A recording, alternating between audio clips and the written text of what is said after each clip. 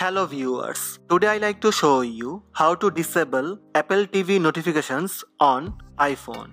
Let's have a look. First, open settings from your iPhone.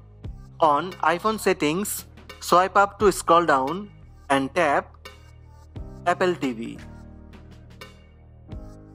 Tap notifications for banners and sounds. You can disable notifications for lock screen, notification center or banners. By turn off sounds, you can disable all notification sounds. To disable all notifications from Apple TV, just turn off allow notifications. That's it. Notifications off. These are the steps to disable Apple TV notifications on iPhone or iPad.